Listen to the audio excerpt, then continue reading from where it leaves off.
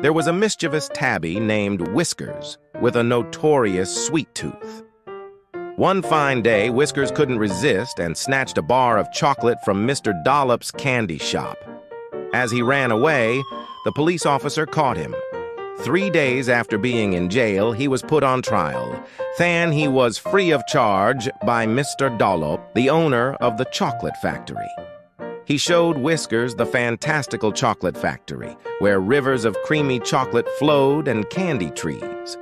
Whiskers realized that the best treats weren't those taken, but those shared.